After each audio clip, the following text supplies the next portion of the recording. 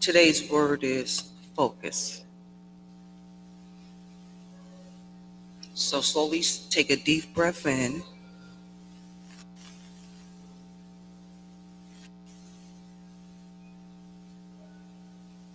And when you exhale, just think about focus.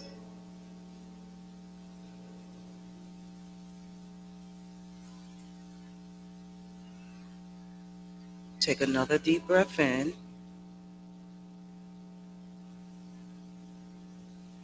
And think about that one word, focus.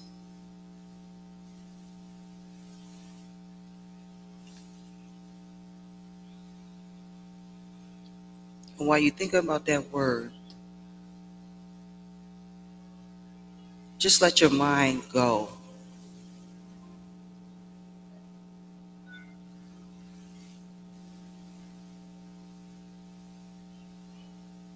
Take another deep breath in.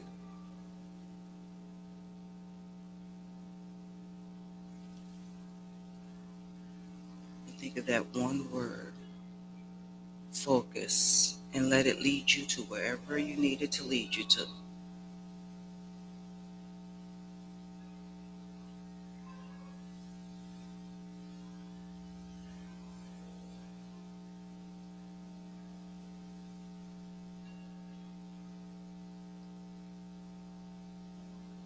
And as we take this last deep breath, the word focus, and allow it to take you wherever you need it to be in the moment.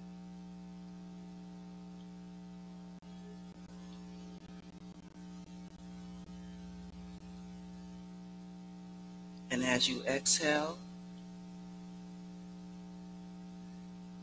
for the week, think of the word focus.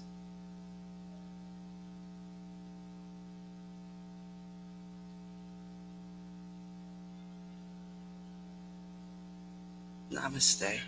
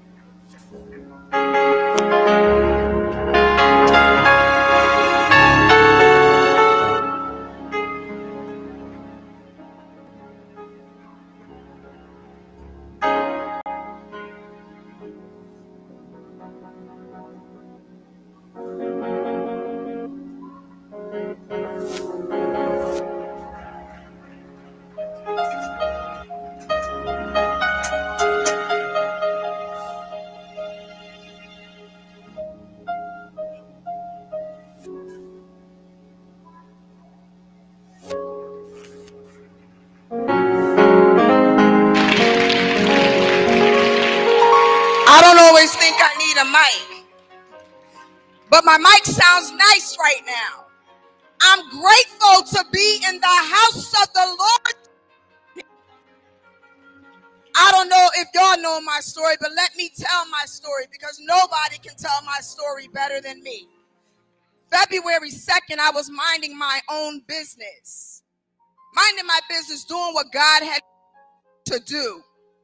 And I was hit on the Merritt Parkway. My car totaled. Every airbag in the car deployed except for one. When the EMT arrived, they said, "You're lucky to be here because if it was any other vehicle, your neck would have been broken." So I want to say again, namaste, Sabona this morning. Praise be to God. You don't know what someone has to go through to get here. It does not look easy from this side. But to you all, it looks so evident that we get up here and we say the things we say to make you all feel good when we are in our body not feeling good. But we stand before God, giving him the ultimate praise. When I went to look at that vehicle to get my belongings, I left the belongings in the car and I walked away with my life, God. thank you for doing what you do, because it lets me know even in the pain, I still can move forward doing what God has assigned me to do. He assigned me to do it. So this morning, God, I thank you for anyone that is questioning their assignment. As in the assignment in Mathew 17, 1 and 9, this is the affirmation of the assignment. Father, I ask that your people see you in this testimony, and not Tanya, not Minister Tanya. They see you, God. And I thank you. I give you the praise. I give you the glory, and I give you the honor. If anyone is questioning who they are in you, look at the testimonies that they can see, feel, smell, and hear. In your great name, God, I thank you. The name that I believe, I thank you as we welcome you in this place. We praise you in this place, and we honor you. Namaste.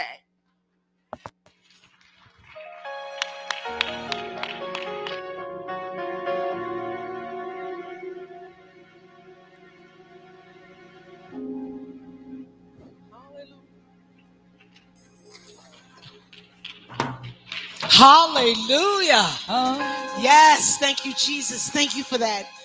There's nothing like being able to get up and just give God glory despite all the things that you might be wrestling with.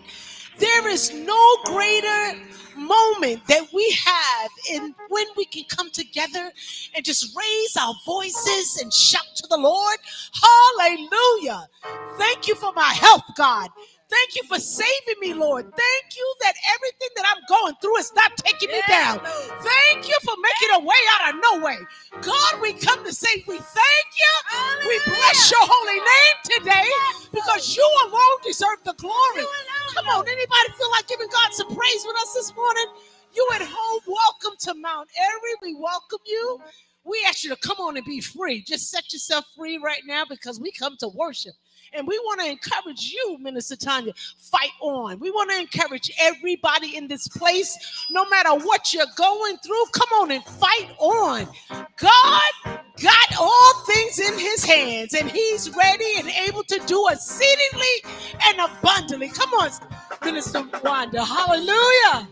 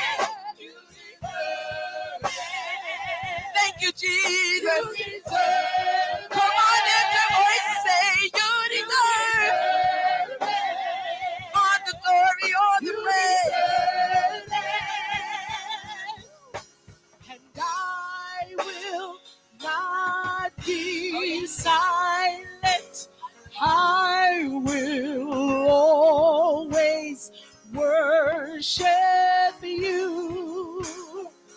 Oh God, as long as I am breathing, I will always worship you. Come on, you say that. As long I will not be silent. I will. Come on, lift up your voice to the Lord. Tell him I will always. I'll worship you.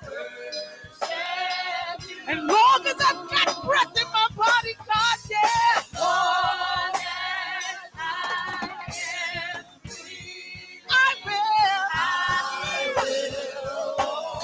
Come on, say it.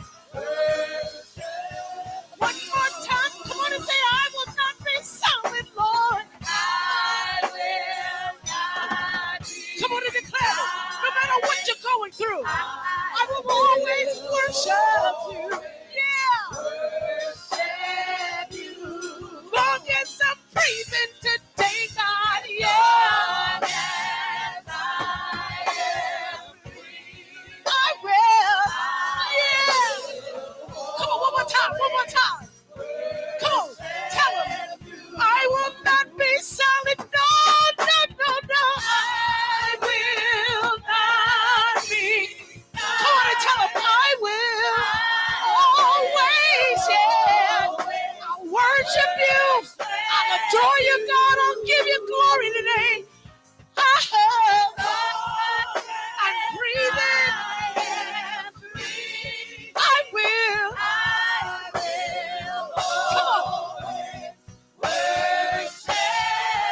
Come on and say hallelujah, hallelujah. Say yeah, hallelujah, hallelujah, hallelujah, hallelujah, hallelujah, hallelujah, hallelujah. Hold the glory, hold the glory, hold the honor, hold the honor, hold the praise, hold the praise. You deserve it. You deserve it.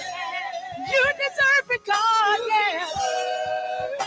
All the worship we have for you today. You're sovereign, you're mighty, you're holy, awesome. You deserve it. Yes, you do, Lord. You deserve our praise today, God. All of the glory, Lord, yeah. You deserve it, Lord. One more time. Yeah. Hallelujah. Hallelujah. Hallelujah. Hallelujah. Hallelujah. Hallelujah. Hallelujah. All the glory. All the glory. All the honor. All the honor. All the praise. All the praise. Come on. You deserve it. All of our worship, Lord. No matter what we're going through. You deserve it. And I will not be silent. I will always worship you. Oh Lord, yeah. As long as I am breathing, I will always worship you. Last time, come on, just tell him, I will not be silent. And I will not be silent. We come to worship you. I will give you your due today. Worship you. As long as we're breathing, we have breath in our body. Long as I am free, I will worship. One more time, say, I will not be silent. No, I will not be silent. We will always, Lord, yeah. Worship. As long as we're breathing today, oh Lord. As I am free, I will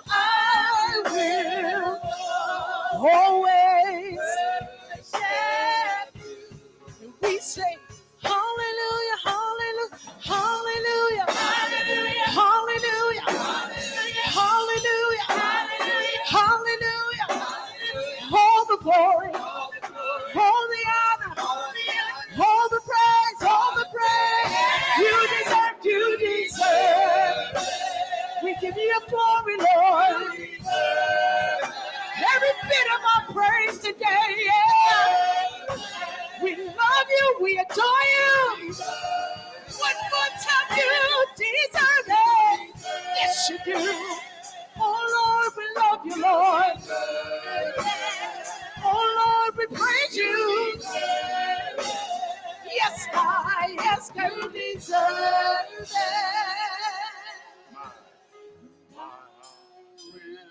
Not be silent.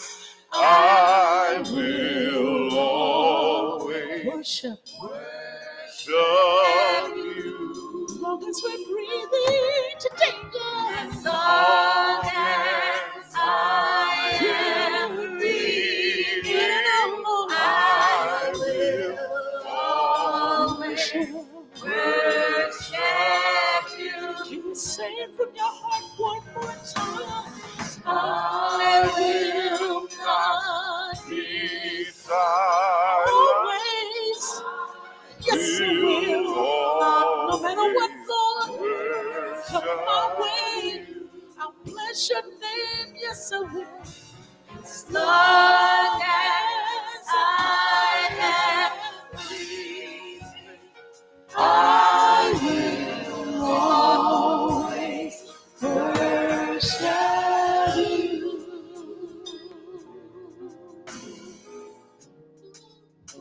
Hallelujah. Lord. Glory to you. Oh, yeah. I will worship you. Oh, as long as there's breath, God. I will always worship you.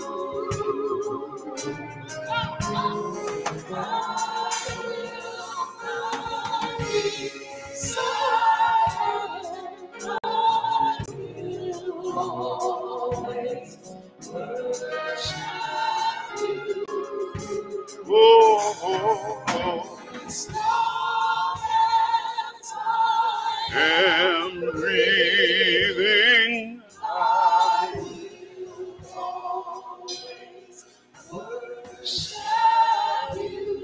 That's why my hallelujah belongs to you. Sky. My hallelujah. My hallelujah belongs to you. One more time, my hallelujah. My hallelujah belongs to you. Oh, my My hallelujah. hallelujah belongs to you. You deserve it. You deserve it. You deserve it. Oh, You deserve you deserve it. it. You deserve You deserve it. it. You deserve Oh, it. you deserve You it. deserve Oh, it. yeah. You deserve it. You deserve it. You deserve it. God, we come this morning thanking you that you deserve whatever we give, our honor, our glory. It's really yours, God. Thank you that even when we, in our own ignorance, our own partial understanding, gave what was really yours to other people in other places and other things and other institutions, thank you that you kept on providing for us. You kept on providing air for us to breathe. You kept on making a way out of no way until we came to ourselves to realize we don't need to give it to them. We need to give it to you. So God, we ask now that the words of my mouth and the meditations of my heart might be acceptable unto thee, O Lord, our strength and our Redeemer. In the mighty and matchless name of Jesus the Christ, we thank you and we pray. Amen. If you're glad to be in God's house on today, I am thankful and I am grateful to God for God's presence and God's power in this space and in this space. Come on, let's thank God for what God is doing. I am thankful. Those going to ask those that we join and thank God for those who are viewing online. Thank God for you. Those of you who are online may not be able to see. We have our brother Donovan who is with us and working with Deacon CJ and brother Ron Rogers. You'll see him. You'll see a little bit more of him. So I know somebody said, who is that strange man that taking them videos? All right. He's trying to do assessment to make sure we can make sure we're all right. Amen. Amen. Let's get into the word of God. The word of God. Some of you all saw me standing a little bit longer than I did the last couple of weeks. Praise the Lord. Praise the Lord. You know, the PT person said, you stand a little, you sit a little bit, or stand a little bit, so it's all right. Amen. Mathew, the 17th chapter. We'll be moving in between Matthew and Luke, but for the purpose of this reading, Matthew, the 17th chapter. Matthew, the 17th chapter, beginning with verse number 1. After 6 days, Jesus took with him Peter, James, and John, brother of James, and led them up on a high mountain by themselves. There he was transfigured before them. His face shone like the sun, and his clothes became as bright as the light. Just then there appeared before them Moses and Elijah talking to Jesus. Peter said to Jesus, Lord, it is good for us to be here.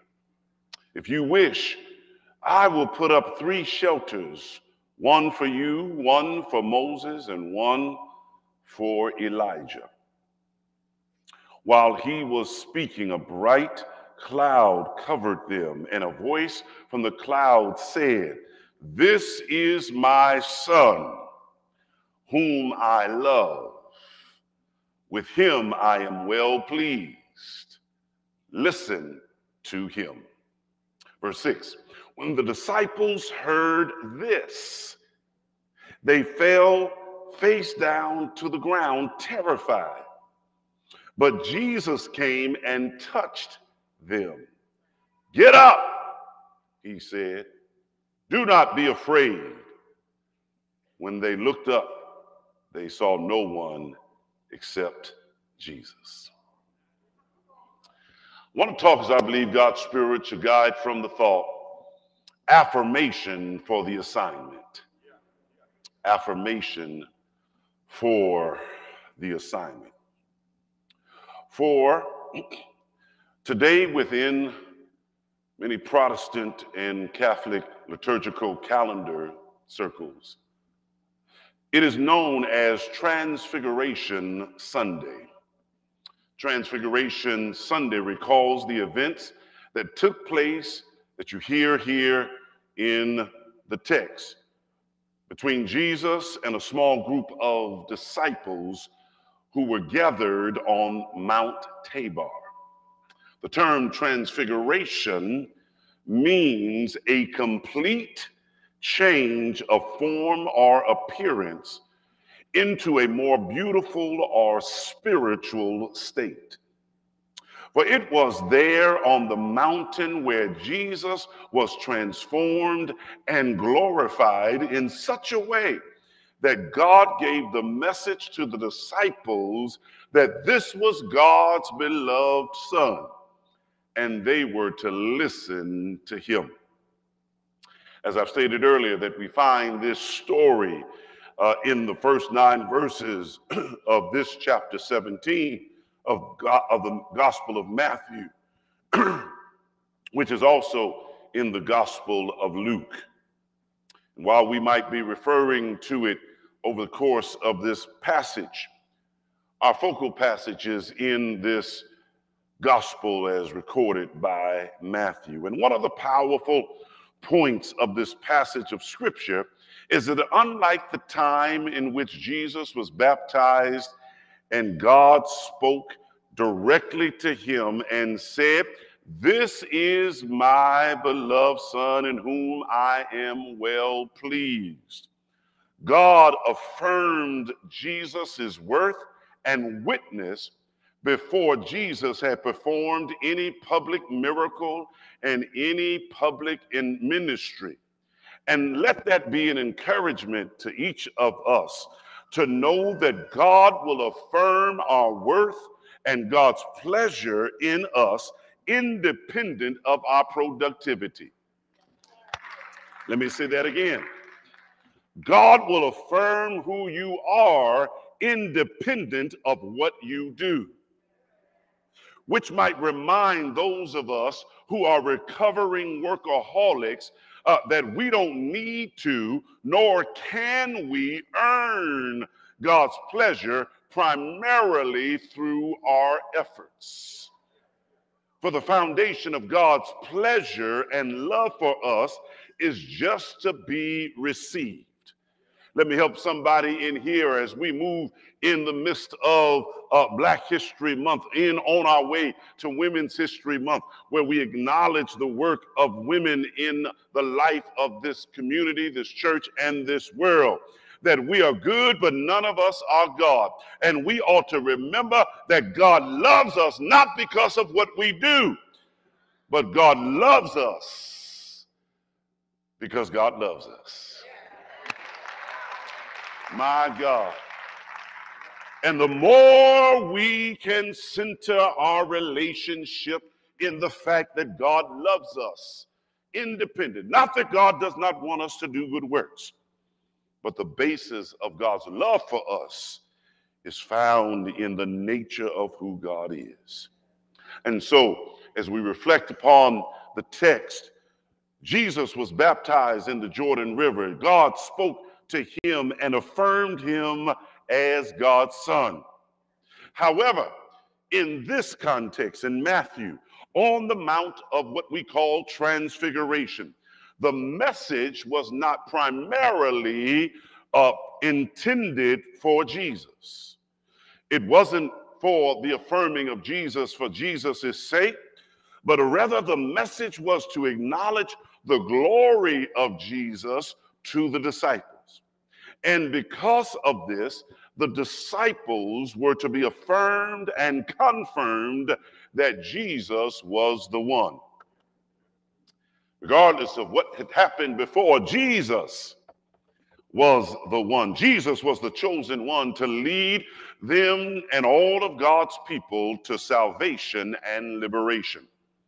And yet the interesting thing to note in this text is there are seasons in which God will affirm you to you, and then there are seasons in which God will affirm you to other people. Preach, Bennett. God will affirm you to the people you are called to minister to and receive ministry, and you are assigned to.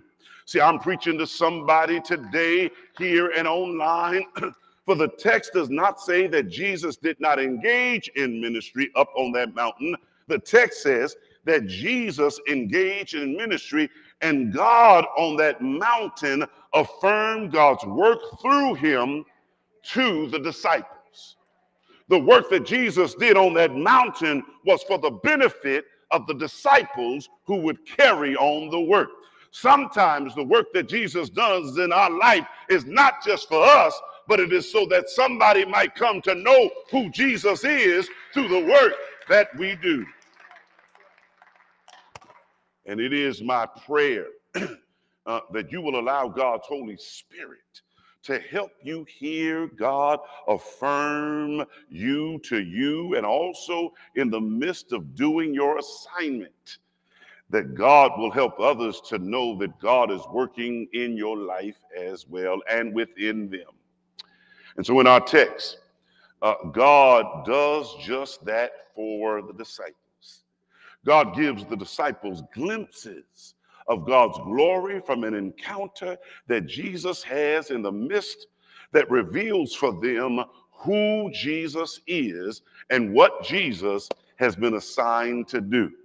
For earlier in the chapter, Jesus, in this pericope, Jesus experienced firsthand the power that comes from being followers of Jesus, in that they performed miracle in chapter 16, miracle and cast out demons out while proclaiming the gospel of Jesus.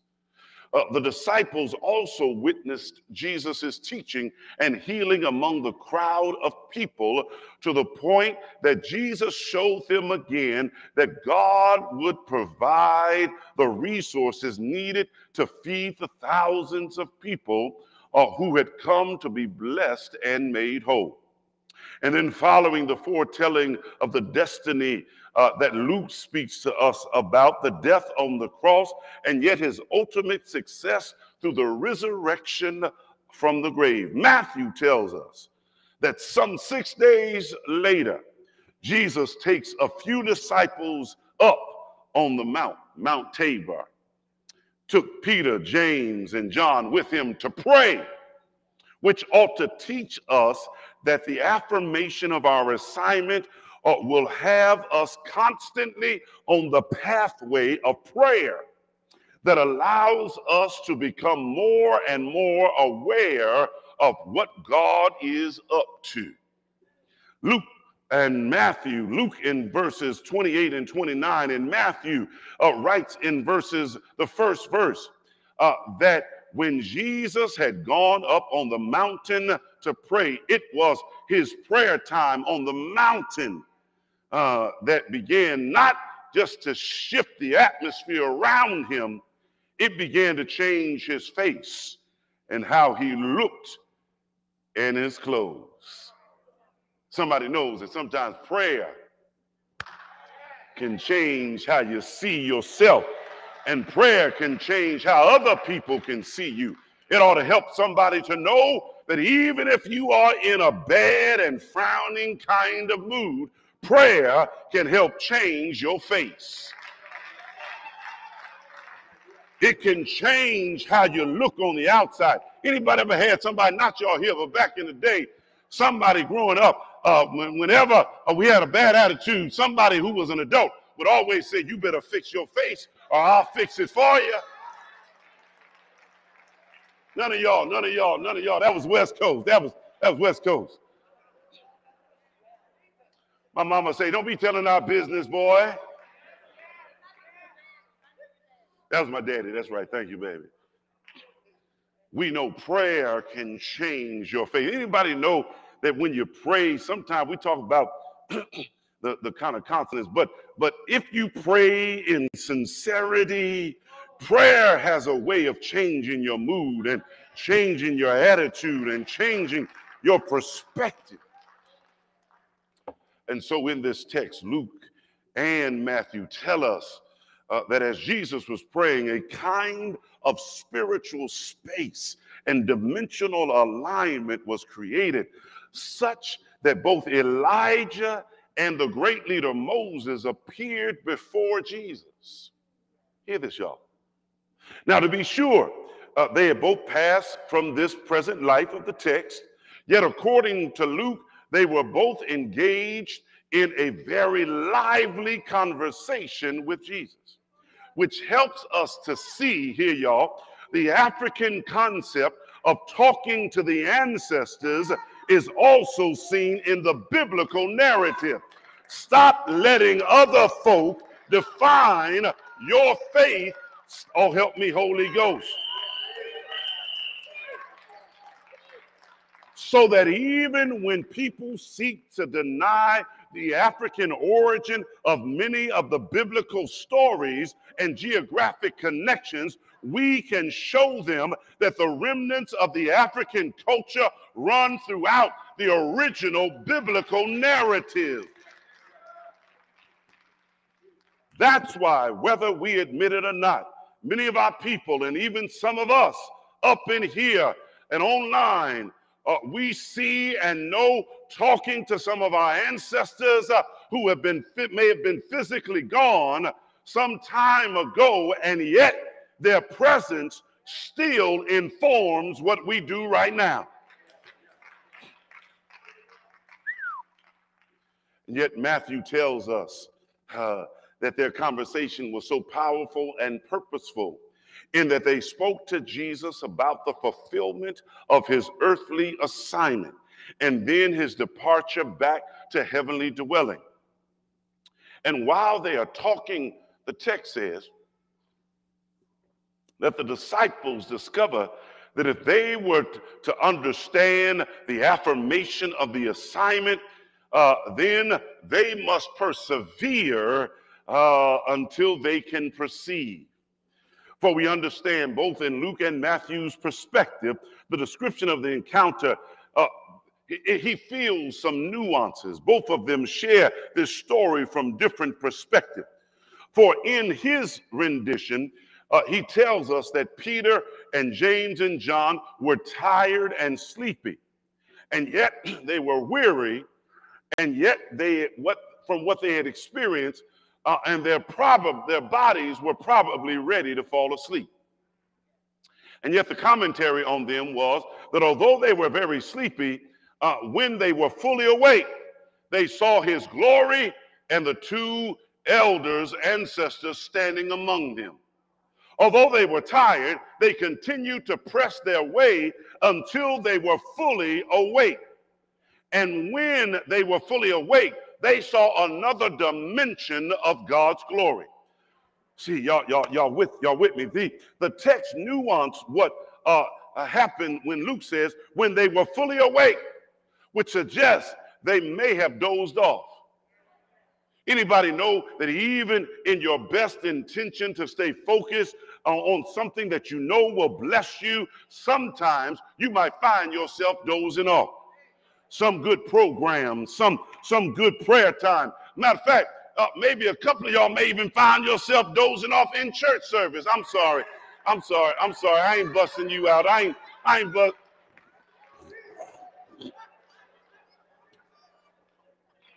I ain't even asking you to turn to somebody. Listen, I'm on this chair. I feel kind of comfortable here. And yet, brothers and sisters, though the text, and Luke more so than Matthew in this text, nuances for us that when they became fully awake, that even as they moved and zigzagged out of their prayer time, it ought to tell us that even if and or when our weariness causes us to sleep on what God is up to, if we persevere, that is, if we never give up, if we endure the ebbs and flows of our journey and not have this illusion that as a believer in Christ, you have to always be up, because I think I've got some folk who shown up know God is in your life, but every day with Jesus ain't necessarily sweeter than the day before. Sometimes it's rough, sometimes it's weary, sometimes you lose focus, but somebody knows I don't believe he's brought me this far to leave me. I'm going to keep on pushing, keep on striving.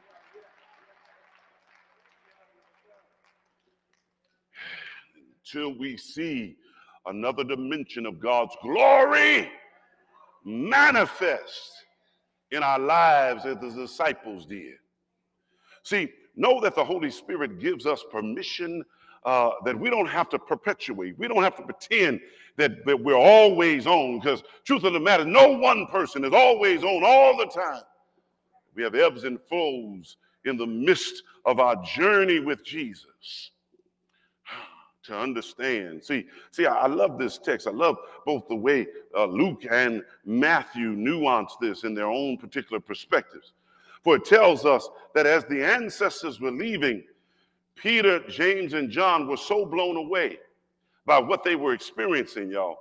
Peter spoke up and said, why don't you just let us build 3 altars, one for each of you? Now, in one sense, you need to understand, brothers and sisters, I got to have some teaching fun here. Notice if the text, that's a very reasonable ritual to follow given the African Jewish history of building altars to honor those who have gone on to the next life. Y'all need to hear me. I'm trying to free some of us here.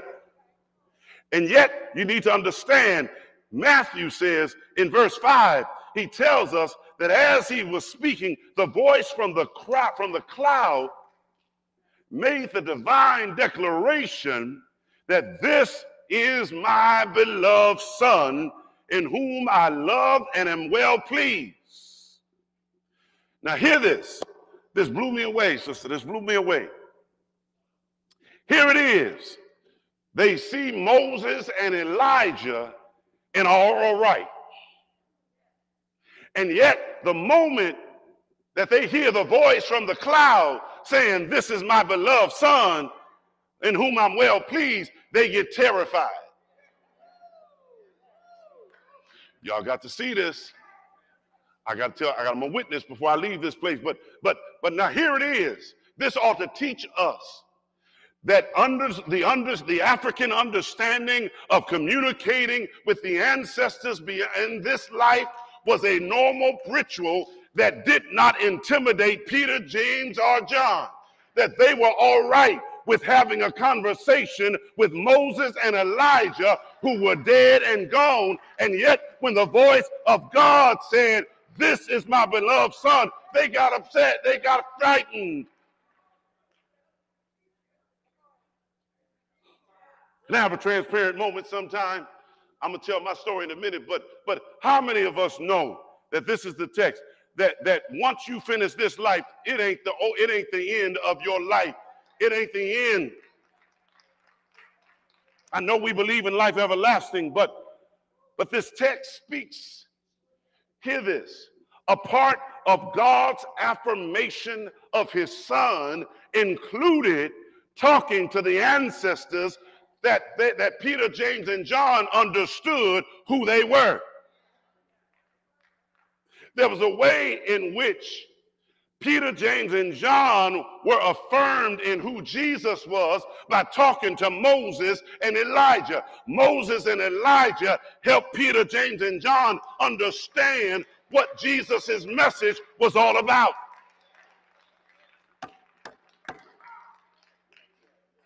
I'm preaching in here.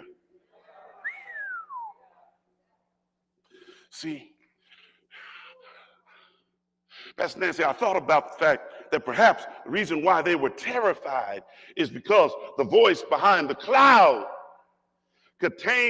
had an accent of an authority and an accountability on their part.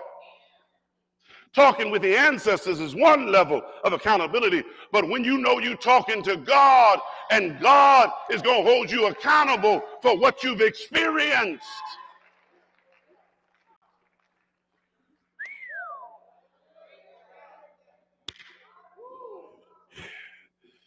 And so no wonder the text says, Mathew picked it up, that they fell on their feet. They were terrified. They fell on their feet. They didn't understand what was happening. They fell on their feet because they understood they would be held to another level of accountability of how they stewarded what they had experienced. And yet in verse 6, it tells us that Jesus responds. Jesus is still there. And Jesus says, get up. Isn't that like Jesus? We be all like, oh yeah. Jesus said, get up. You had just experienced something. Get up. And don't be afraid. Wow. That's a word for those of us who are hearing God in this moment, yet we can project our fears on the word of God.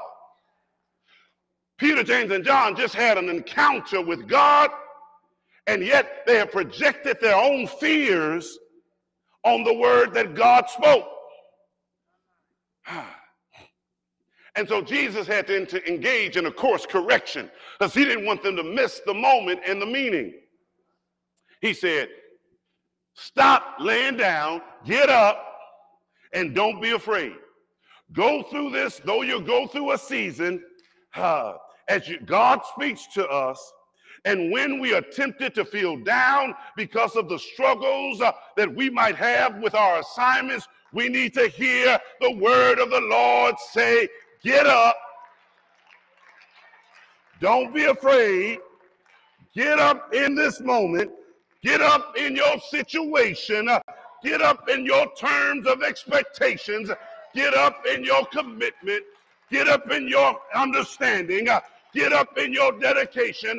Don't be afraid. Get up. Get up in the moment that God has for you. Now, I'm done. I'm done. There's a little bit more I want to share, but let me tell you my story. A couple weeks, last month, I was I engaged in a virtual intensive session with our D-Men Doctorate of Ministry cohort. People from all over the country, about 50 folks were there online. We were being led throughout the week through various presentations and authors, some of whom you've heard, some of whom I've shared. And in the midst of that week-long 9 to 4 experience, we came to the last day. When we came to the last day, we had so many powerful insights and lessons. About 45, 50 people were on that time.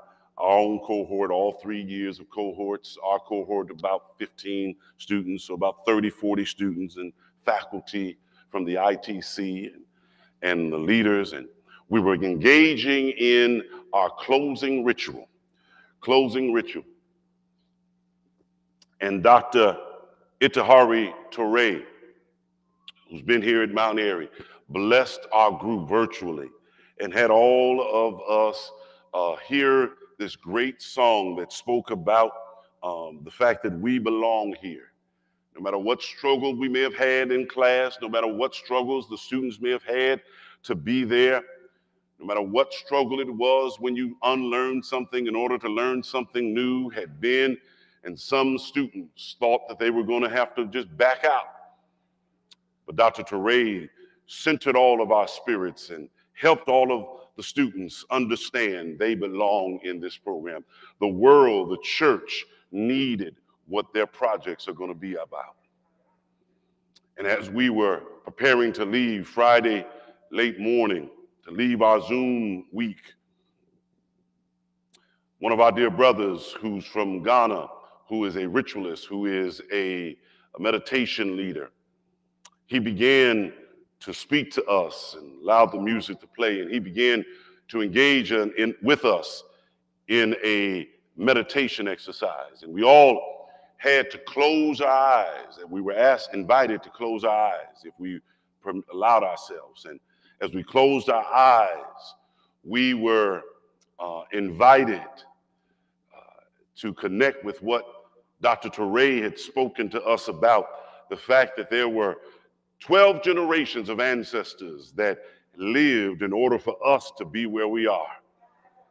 That we're not by ourselves. We belong where we need to be here because of all the sacrifices of all those who have come all the way. And so while this brother was engaging us in this meditation exercise, he was calling us to close our eyes and then calling us to imagine that we were at the baobab tree in Africa. Great, strong tree, has so many metaphorical truths. And as we were, each of us, meditating on being there in connecting with what Dr. Torre said, he said, I want you to imagine what it's like to see your great-grandmother on your grandmother's side, on your mother's side, and your great-grandmother on your father's side, and your great-grandfather on your mother's side, and your great-grandfather on your father's side. And he began to speak it, and he said,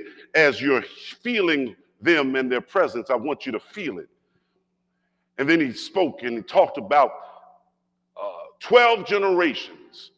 And in my own personal experience, I know the physical images of at least my great-great-grandparents on my mother and father's side. And so as we were engaged in this conversation, I was in my office, and in my office here at Mount Airy, I was in my chair, I was in my desk, I was on my desk, sitting near my desk on my chair. And while he was speaking this, he said, if you can, I want you to take a pen and I want you to write a piece of paper and write what you're experiencing. And as I was thinking about that, he said, some of you may not be able to do that, and that's all right.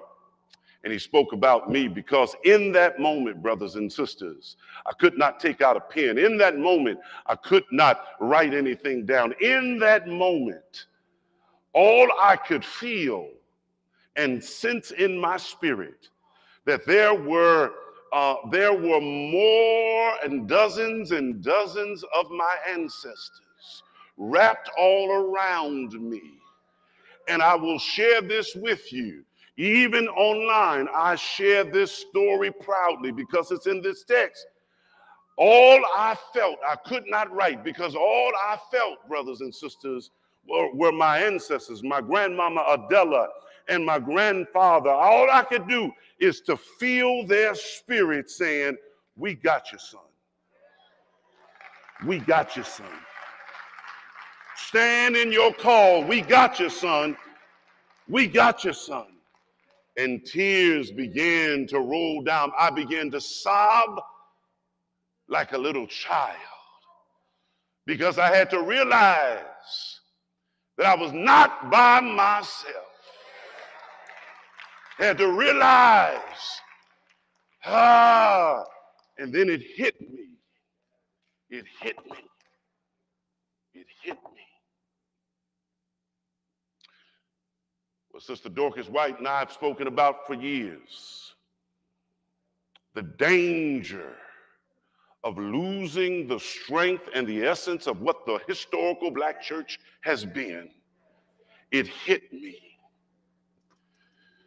that so many of us are so disconnected from the very help and support that the ancestors have to offer us, that this version of Christianity that makes you disconnect with the very source of your power, the very source of understanding. Your ancestors have wisdom. Your ancestors have life experience. Our ancestors, the ancestors of this congregation, have so much to offer us, so much to teach us. We have to stop allowing other people's version of the Christian faith to make us deny what we know is true, what we know to be real, what we know.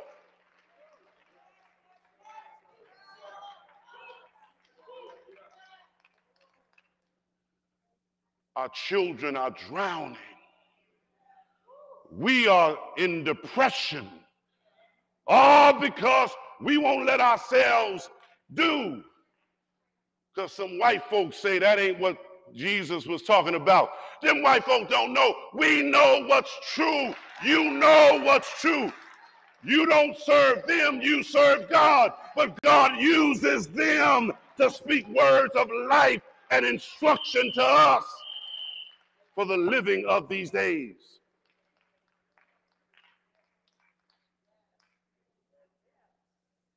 I'm not going to ask y'all because I already know it's true. Some of y'all know your ancestors have guided you, have spoken words of peace to you. Stop letting distorted versions of the Christian faith make you forget what the scriptures even saying. It was because of their encounter with Moses and Elijah that was a normal thing that they understood, so that even when God said, this is my beloved son, hear this, and this is the anchoring. They didn't have a problem with the ancestors, Elijah and Moses. sometimes when God answers your prayer, that's sometimes when we get afraid. But anchor what you hear from the Lord, what you hear from God, with the words of the Lord, which says, get up, don't be afraid. Well, if I hear from my answer, that means I'm about to die. No, they didn't die. They had much more work to do. When you hear from the ancestor, it doesn't mean you're going to die. It doesn't mean something bad's going to happen. Now, let me be clear. I ground whatever I say, and it's in this text, with the Christ spirit.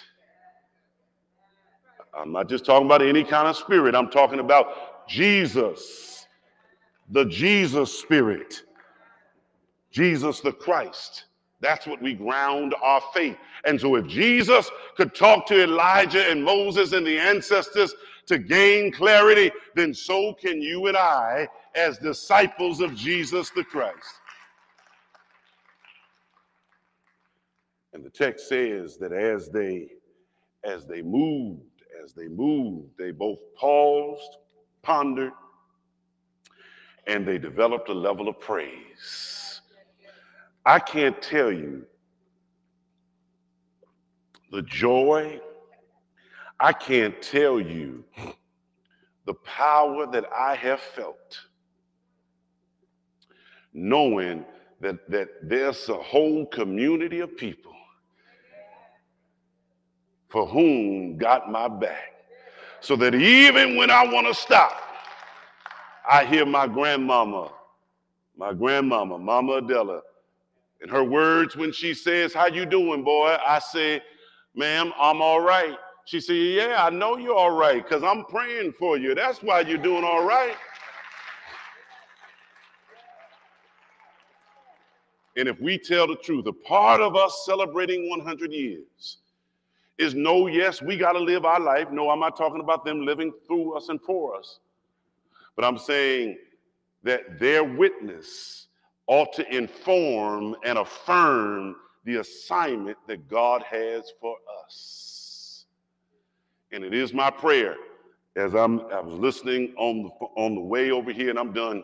My mama said, she's been tuning in. She said, you've been preaching good, but you've been preaching longer since you've been in your chair.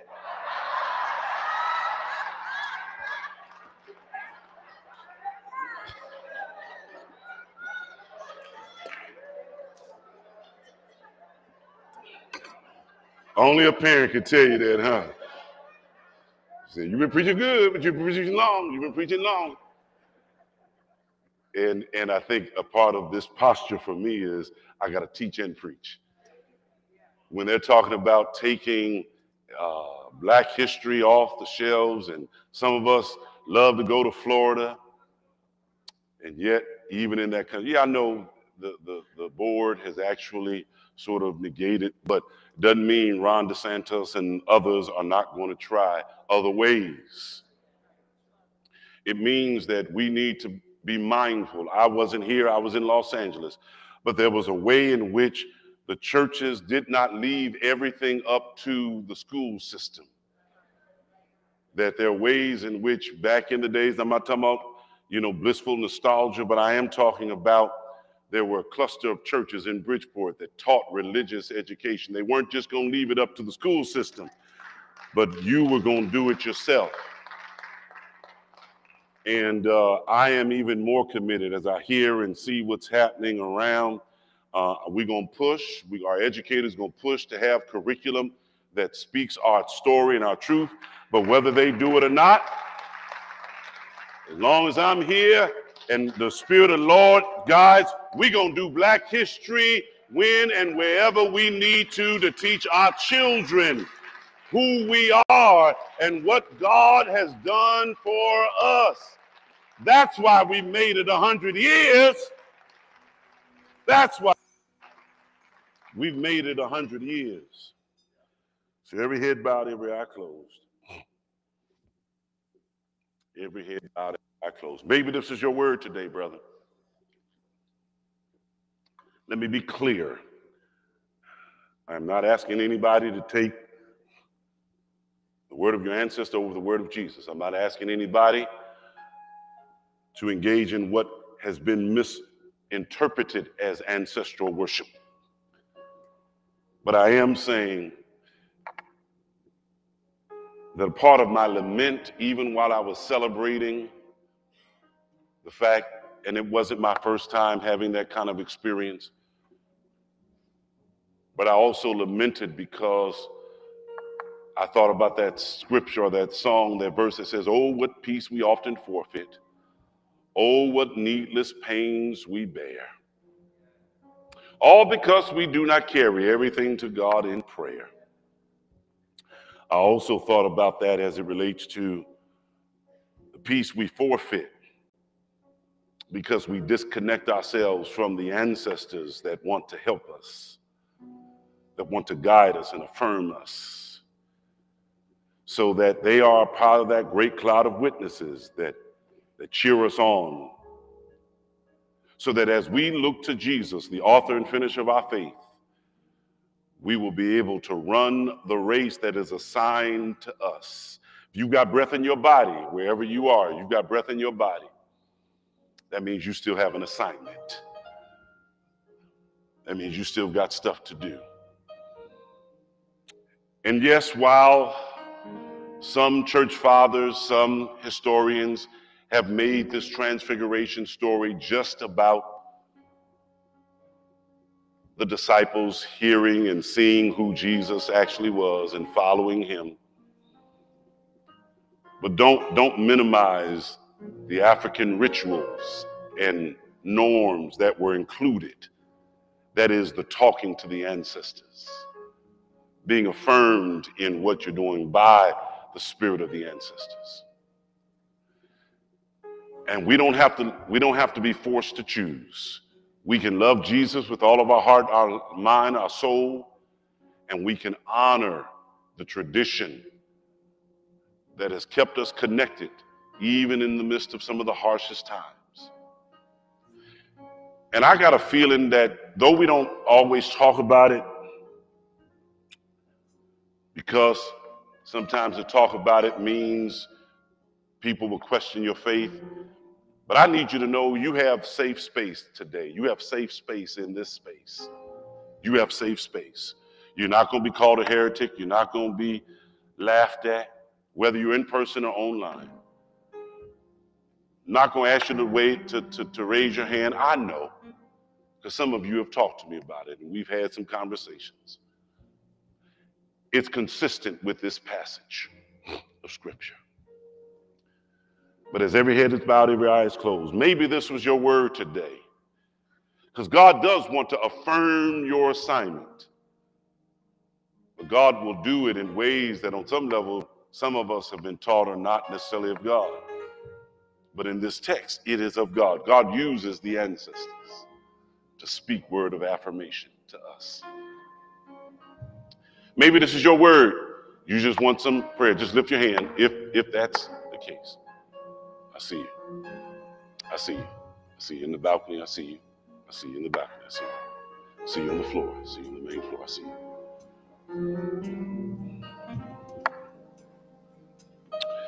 God, I pray in your name.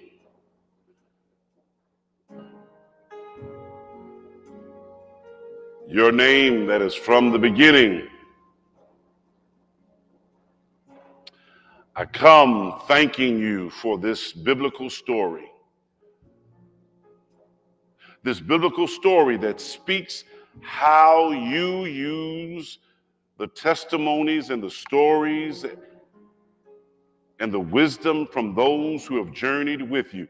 That's why you didn't mind when we said, when the biblical characters would remember every generation by saying the God of Abraham, Isaac, and Jacob. That even the ancestors, we thank you for being the God of our ancestors. The God of Wilson, the God of Bass, the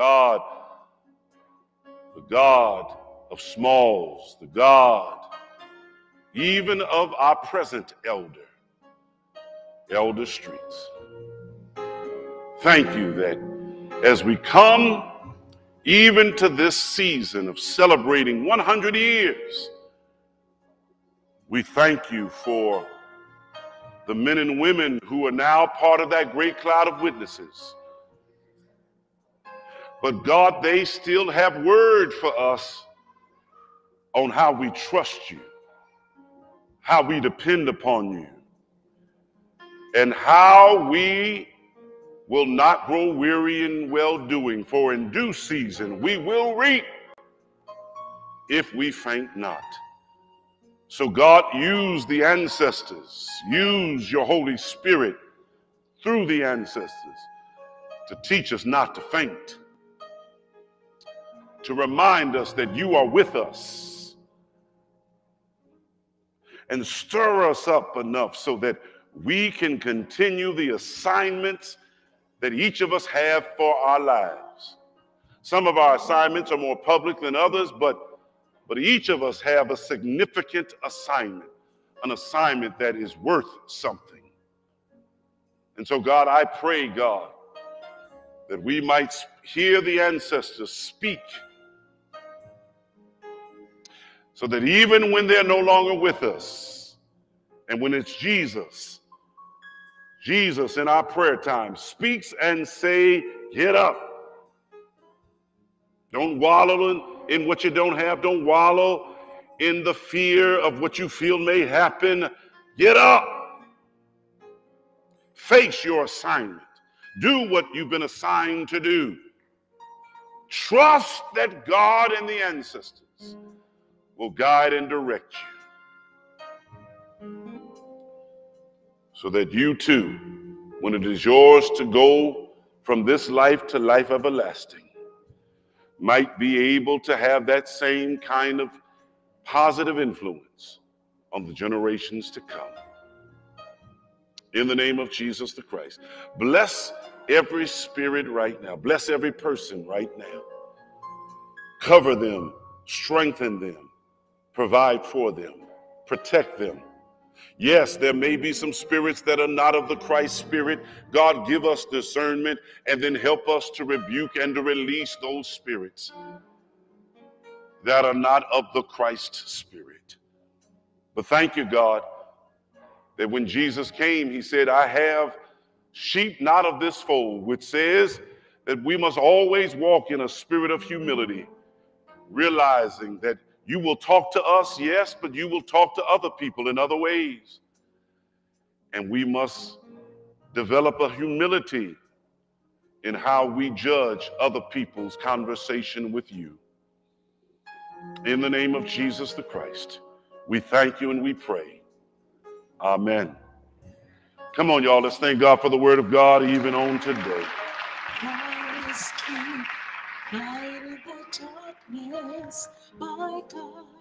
That is who you are. I'm going to ask that you prepare your elements. Waymaker, miracle worker, promise keeper, light in the darkness, my God. That is who you are. You're a Waymaker, miracle worker, promise keeper, light in the darkness, my God. That is who you are. Waymaker, waymaker, miracle worker, promise keeper, light in the darkness, my God. That is who you are. We're thankful that our journey toward wholeness includes the Mount of Transfiguration. And for Jesus and the disciples, it took place on the Mount. Others of us, it will take place in our office, in our home, in our car. Thank you. In whatever space and place it takes place, we're acknowledging in Jesus, we will be made whole. To Jesus.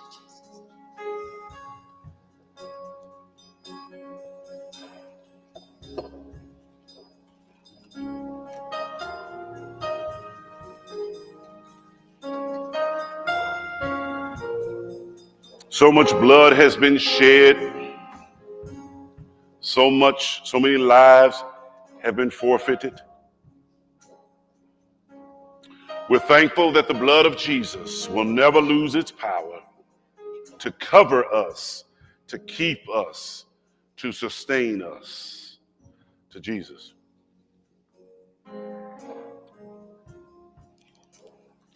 Light in the Darkness, my God, that is who you are. Waymaker, miracle worker, promise keeper, light in the darkness, my God, that is who you are. One more time, Waymaker, miracle worker, promise keeper, light in the darkness, Lord, my God, that is who you are. Amen. Come on, y'all. Let's thank God for the word of God on today. I am thankful and grateful for your prayers and presence, whether you're in person or online. Thank God for you. We want to keep all the families going through bereavement in prayer. Michelle Bryant Perkins on the loss of her mother in Michigan. Yes, want to continue to keep her in prayer. Keep her in prayer, and Todd and the whole family in prayer. We want to continue to lift all the families that have been going through bereavement in prayer. On this Friday, we will celebrate the life of Baba Jack Tanisi Davis here. The viewing will be from 11 to 12. The service will be at 12 noon here. In honor of Baba's love and participation in leadership in our Ma'afa commemoration. We are preparing to present. I spoke with Reverend Anderson and Sister Gina LaVon Simpson. They are requesting all cast and crew who desire, who are able to come Wednesday evening at 7 p.m. Wednesday evening at 7 p.m. We're going to engage in what we call a royal procession. There's going to be a special musical tribute. One of the foundational songs of Ma'afa, and we're going to be engaged in a procession while that song is being sung. And we're going to ask everyone that's participating to come in all white, all white, all white. The rehearsal for that, the mapping and just rehearsal of that is going to be Wednesday at 7 p.m. Wednesday at 7 p.m. Wednesday at what? 7 p.m. All cast and crew. All cast and crew. Brother William and Brother Stevenson and the music ministry is going to be working on a song that we all know and has blessed all the people that have come. So they'll be working on the song, and cast and crew will be processing, do a special royal procession in honor of Baba Tanisi, who is now on his journey to become ancestor. And so we are thankful and grateful for him. That is on Friday. On Thursday, Pastor Gabby Kojo Wilkes and Andrew Wilkes will be with us Thursday at 7. You know, we have a lot of activities, but this is a great season, and I pray that you will sacrifice all you can to come and participate. Going to have a great time. I don't know how many, I don't have the book with me. I don't know how many of you all have the book Songs for Black Lives. That's their book. If you need to purchase it, thank you. Thank you, Don. This is my clean copy, right? My clean copy. She switched my copy. All right.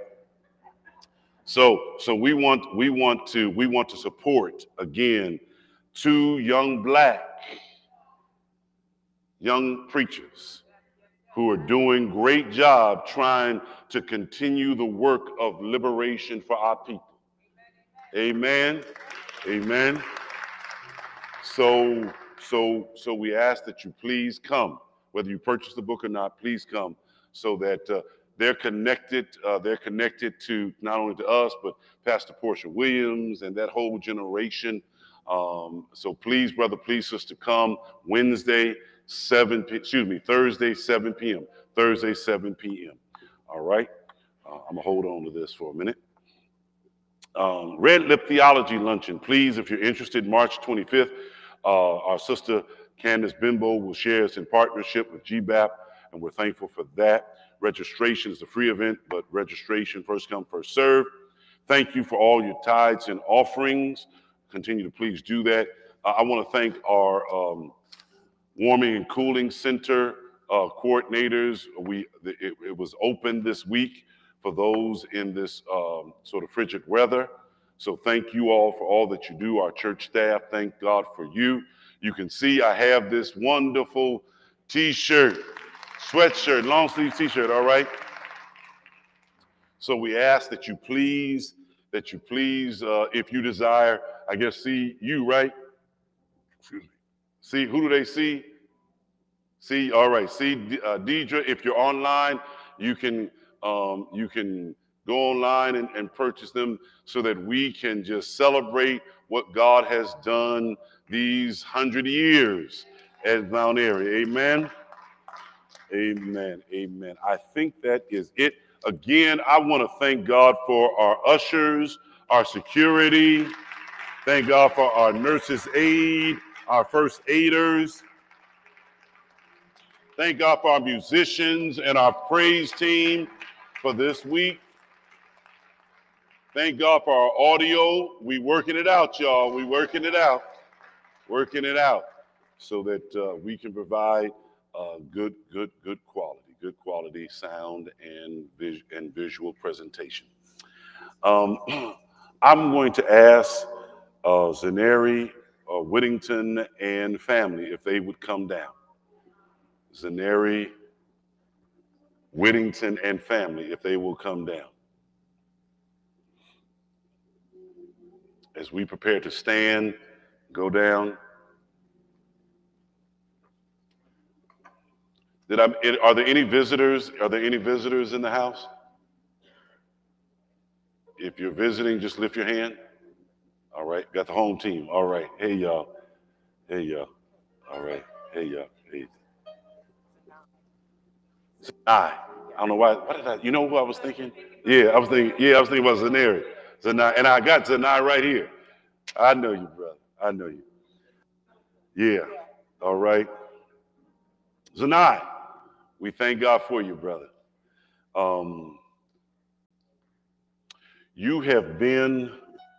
We have watched you grow in this ministry. We've watched you grow.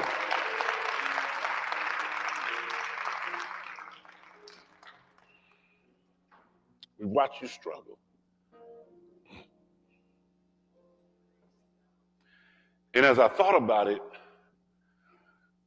I thank you because you have developed and manifested over these years that you've been with us a level of courage that some of our adults have not had.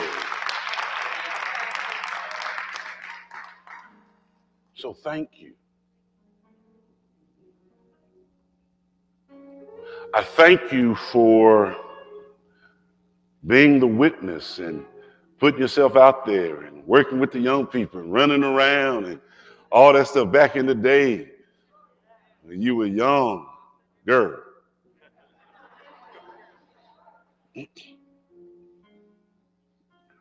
And now I want to thank you even more so. And I'm going to thank you in stereo. I'm going to say thank you, young brother, but I really want to say thank you, sir.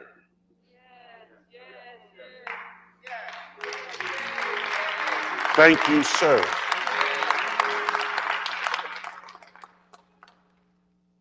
Because you looking to enlist in the Marines is a sir move.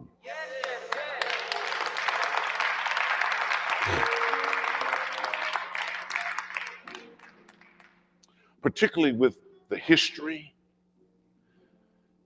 Any veteran, any particular Marines, all right?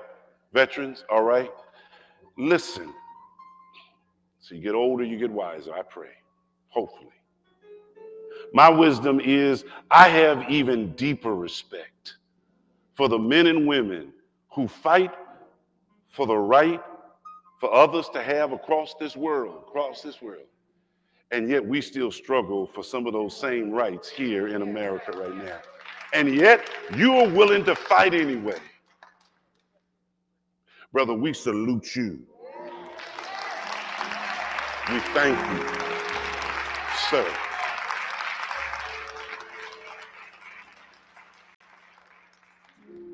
Because a whole lot of folk talk a whole lot of stuff.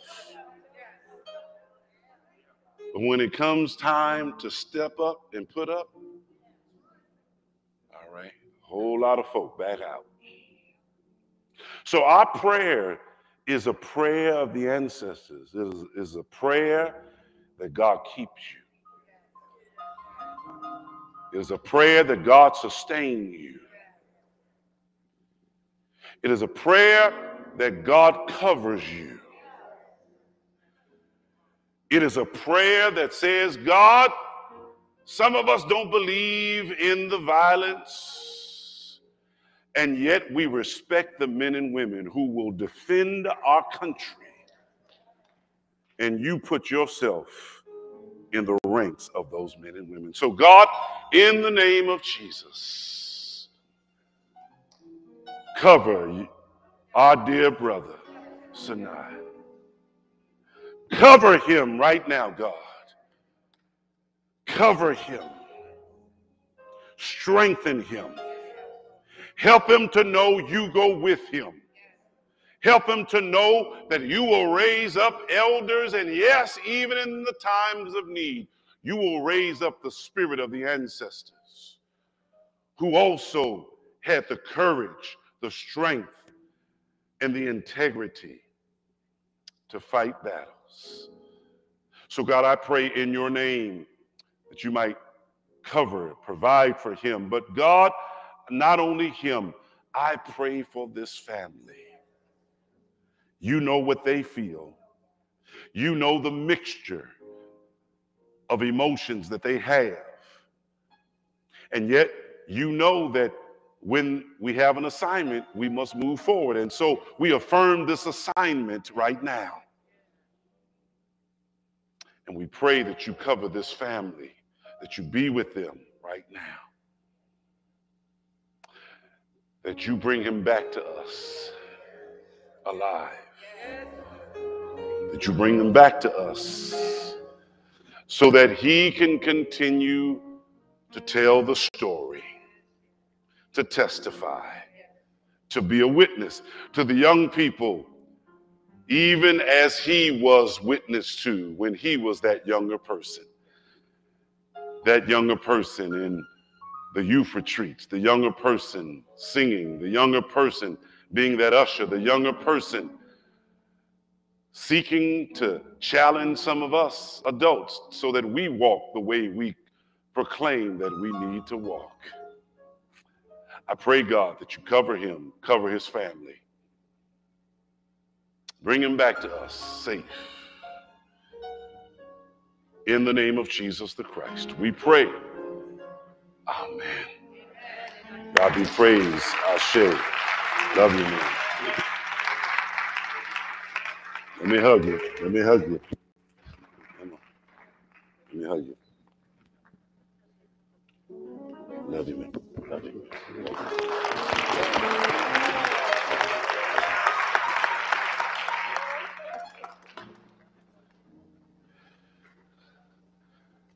He's taller than you now. I remember.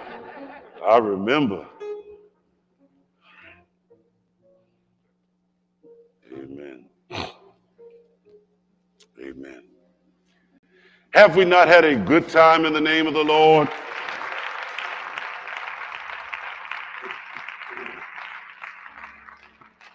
I tell you what, I know some of y'all say, man, Pastor, you preaching and teaching with that chair. I say I'm going to give myself a couple more weeks. Then I'm going to see what the doctor say. But I feel better. So, but I'm not, you know what we say? Doctor says, take the medicine until it's done. We take the medicine until we don't feel it no more.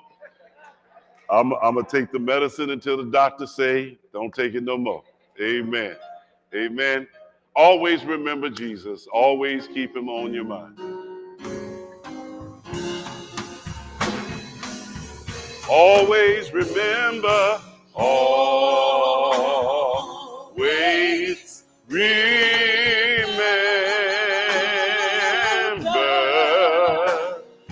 Jesus. Jesus. Always remember Jesus. Jesus.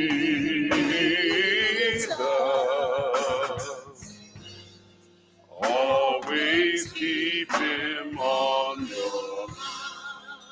Much prayer, much power. We're praying people with a powerful witness of the perfect God. God bless you. Go in peace and power. God bless you. God keep you.